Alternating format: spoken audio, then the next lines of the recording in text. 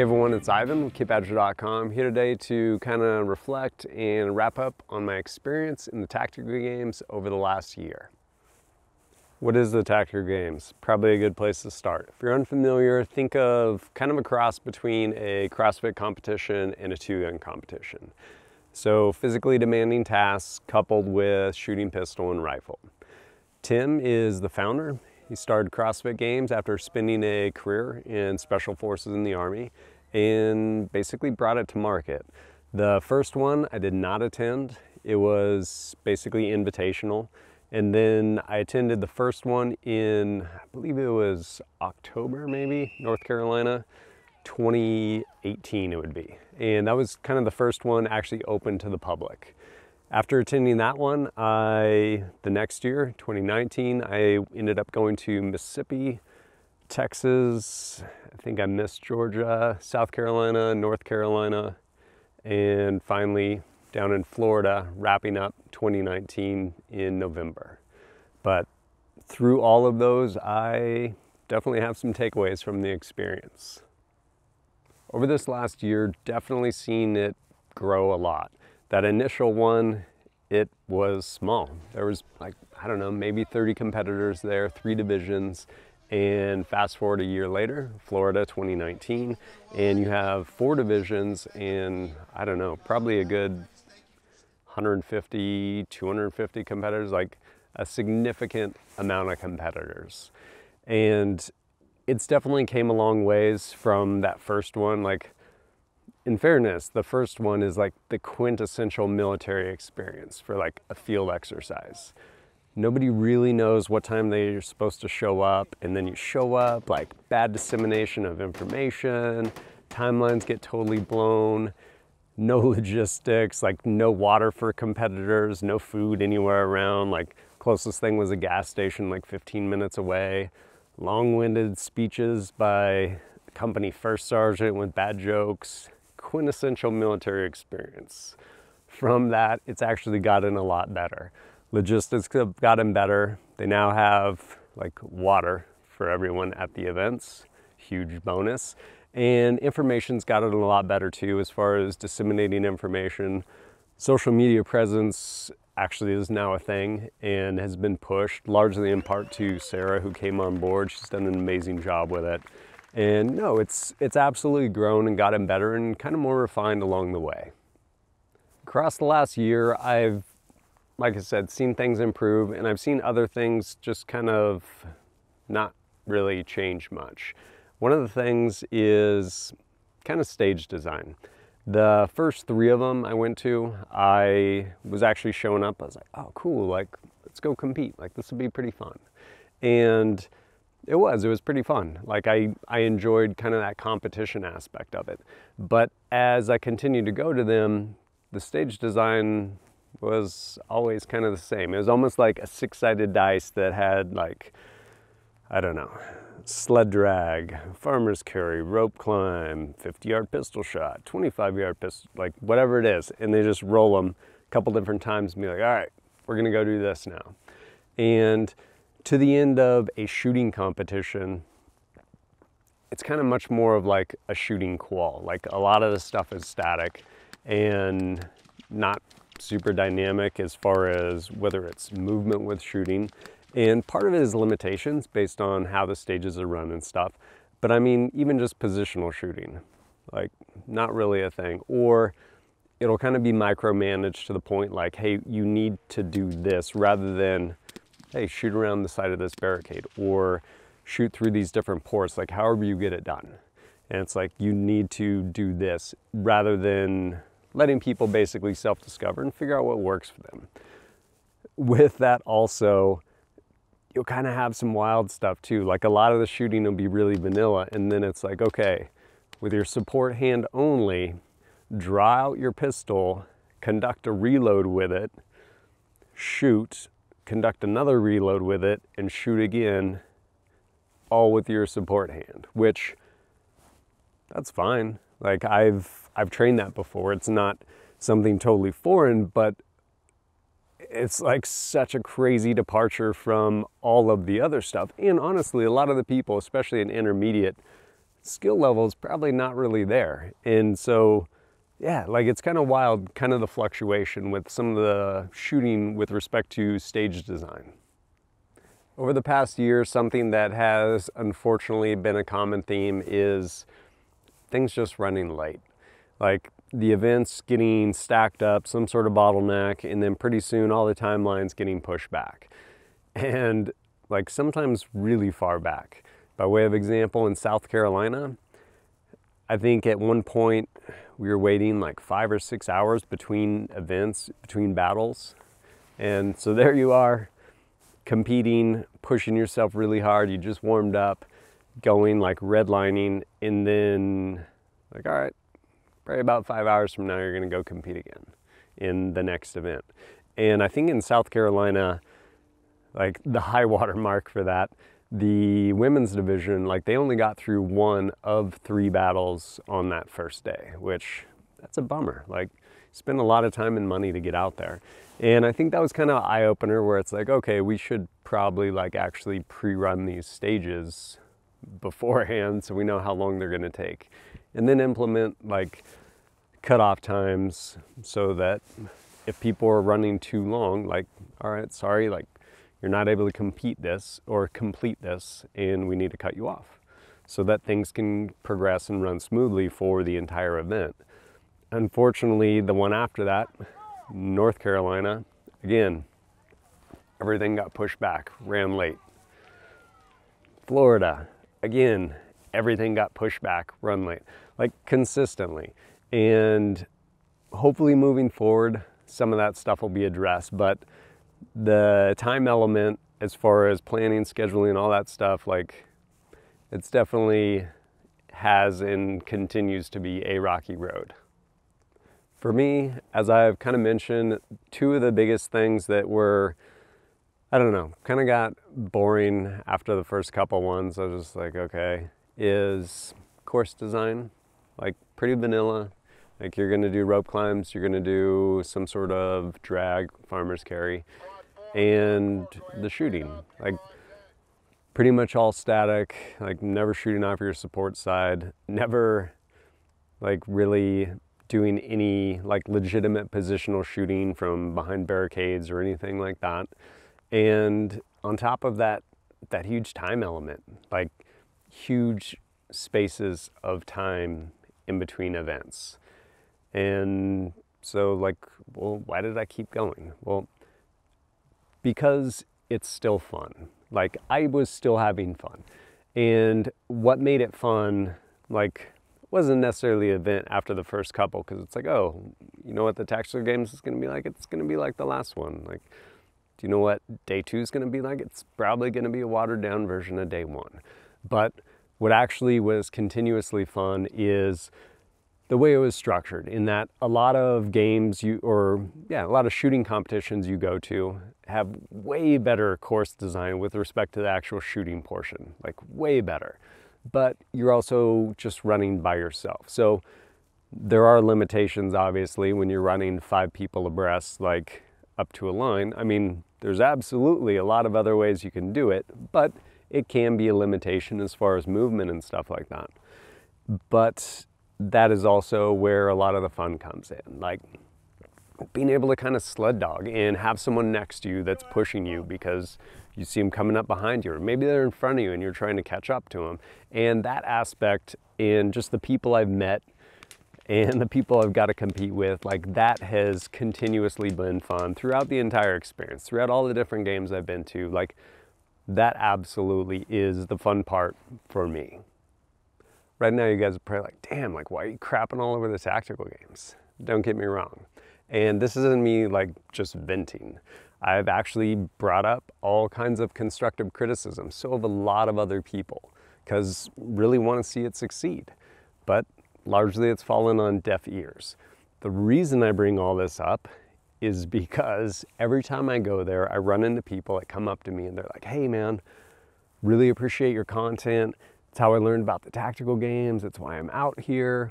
Like gear selection really helped a lot, all this stuff, and which is awesome. Like I really enjoy meeting all those people. And at the same time, with apprehension, I'm like, cool, like are you having a good time? And almost always they're like, yeah, man, I'm having a blast out here, which I'm super stoked on. But where I'm at with it is I largely, like in good faith, have been going to all these, creating content, having fun at them mostly, and creating this content and yeah, being like, hey, this is really fun. Like, come on out and try this. In good faith that a lot of these things will end up getting fixed because like, oh, you know, we're gonna work on that. It's gonna be better next time. Like, I don't know, man. Like, fool me 6 times, shame on you. Fool me 7 times, shame on me. Like, I've been to like 6 of these now, I think, and seen a lot of the same things. And like, this isn't me trying to slam the games. This is me trying to be totally transparent and honest. Because if you come from a competition background to the games, you'll be like, this is terribly run. Like, this is not well run at all. Versus if you come and this is your first experience, you're gonna be like, this is amazing. Like, I'm having a blast. You're gonna meet a bunch of really cool people into all the same stuff you are. You're gonna have a ton of fun. Like, you will. But I want people, since people are making decisions based on videos that I put out, when someone goes and drops like $1,500, $2,000 on a weekend, like, I want you to know what you're getting into. I will say I have it on good authority from a buddy of mine who is really invested and really wants to see this succeed, that they are bringing on some people to hopefully iron all of that stuff out that I mentioned, to include someone that's going to come on board that actually knows about and how to use Practice Score, in charge of all the scoring. Why is that important? Because through every single one of these, scoring has been a problem. Like, problems have come up. After the fact, you'll have people move all over the board, like with respect to scoring. The last one in Florida, 2019, I went from 11th place in elite down to 19th place. Did it matter? No, I didn't care. Like, I was running in a tracksuit with an AK, like drawing a pistol out of a leather fanny pack holster. Like, I was there to have fun, obviously. But you also had people that went up front in front of everyone and collected a first place trophy, picked out a prize, and well, like, actually you didn't get first place. Or other people that didn't end up getting recognized in front of everyone for all of their hard work because the scores were miscalculated. And so, yeah, like, oh, sorry about that. Like, we're going to ship your trophy to you. And it's like, okay, cool, I guess. And yeah, no, scoring's been a big issue. And so supposedly someone's going to come on board with that. And someone also that is really good coming over from the 3-gun world, going to come in and kind of help with stage design, like make it better, make it fun, make it more dynamic, which I think if they're able to do that, that would be amazing. They've been working on that stuff for the last year though, like all the games I've gone to. If they do that though, I think it will take it to the next level. Having said all of these things, should you go compete in the CrossFit Games? Yeah, probably. I think you probably would have a lot of fun. You, if nothing else, will probably meet some really awesome people and may very well forge lifelong friendships. Like, it's fun. Like, it is. Like, just the group of people that you're there with, all the other people, like, it's fun. Everyone's like-minded. I mean, to show up, you have to be able to table your ego to a certain point. Like, everyone's out there ready to get humbled. And if you're not, like, you will get humbled. Like, nobody cares how special you were in the military or law enforcement or whatever. Like, you'll probably go get crushed. So yeah, show up, have fun. Should you train for it? You could. I mean, it's like, I'm gonna go do CrossFit so I can compete in the CrossFit Games. Like, you could train for the tactical games so you can be good at the tactical games. Personally, I think it's kind of defeating the point. Like, I would rather spend time in the gym doing whatever it is I'm doing, and I would rather spend time on the range doing whatever it is I'm doing, and use the tactical games more as a litmus test or a yardstick to see where I am with respect to competency in weapons, shooting, manipulation, all that stuff, as well as physical fitness. But if you want to train specifically for it, like, train for it. If nothing else, I would say train for rope climbs, otherwise train some burpees. If if you are going to compete, what class should you go compete in? Well, apparently they're introducing a new class, which is light. I think it's stupid. I think if you're going to go compete, if you are a female, go compete in women's division. Really awesome, close-knit group, like super supportive. The women's division is really cool. Like, go compete there. Everyone is really cool in that division. If you are not a woman, what do you compete in? Well, if you are military or law enforcement, you compete in elite. End of story. People are counting on you to be proficient with your weapons as well as physically fit. If you can't go compete in elite, like, I don't know, maybe have a come to Jesus talk and reconsider your profession. Like, people are counting on you. Live up to it. If you want to compete, go to elite. Like, that's where the competition is. If you just want to show up and have fun, which I totally endorse, I think you should, and you're not military or law enforcement, go in intermediate. Like, go have fun with it. What about if you're old? If you want to compete, you go in elite. If you don't want to compete and just have fun, you go in intermediate. What about master's division? No, it's a participation trophy. Like, where's the 41.5-year-old division for people that are between 5'10" and 6 foot? Because I would probably crush that. No, if you want to be competitive and you want to compete, you go in elite. Or if you want to have fun, just go in intermediate, man. If you're that broken, hang up the spurs. Like, whatever. Go have fun in intermediate. Supposedly they're introducing some sort of like light division where you can essentially skip obstacles, stuff like that. It's already there. It's called intermediate, and you just do burpees.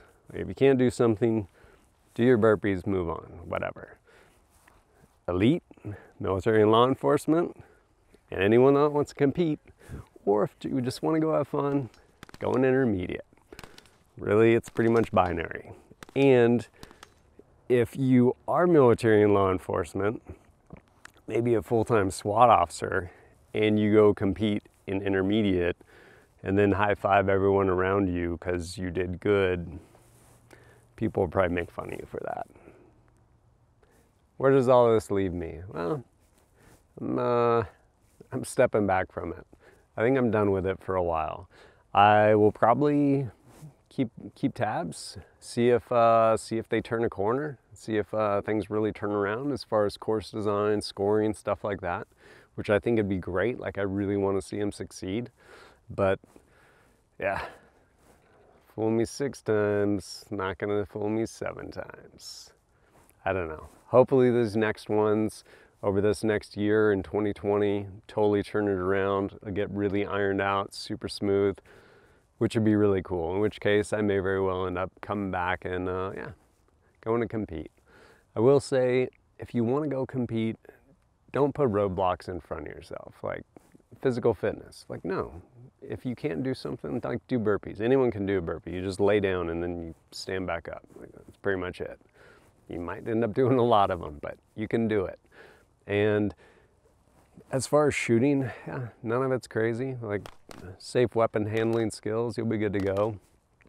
Gear, dude, don't overthink that, man. Like, I ran that stuff with iron sights, with like retro rifles, ran it in tracksuits, I've drawn magazines out of duffel bags. Like, it doesn't matter. Like, it's the Indian, not the arrow. Don't put little roadblocks in front of yourself. If you want to go compete, go do it. You'll probably have a lot of fun. Personally, I'm gonna probably check out some other stuff. Most recently, or coming up rather, is Desert Brutality in 2020. Looking forward to that. In part, basically just the way the divisions are broken down. Like, one, you can pretty much shoot anything. Like, they have a classic division, like you can run M1 Grand, retro division, you can run all kinds of different stuff, like old school M16, stuff like that. And then they have like an armored division as well as a scout division. And I think just, yeah, way more refined as far as rules, course of fire, divisions and stuff like that, versus tactical games. Like, the divisions are pretty much like a CrossFit competition. Like, you have RX and you have scaled and you have women's and masters, which isn't really how shooting competitions usually get broken up. But if if you want to do it, please do it, and yeah, you'll probably have a good time out there. But as always, thanks for joining us at kitbadger.com. Look forward to seeing you next time.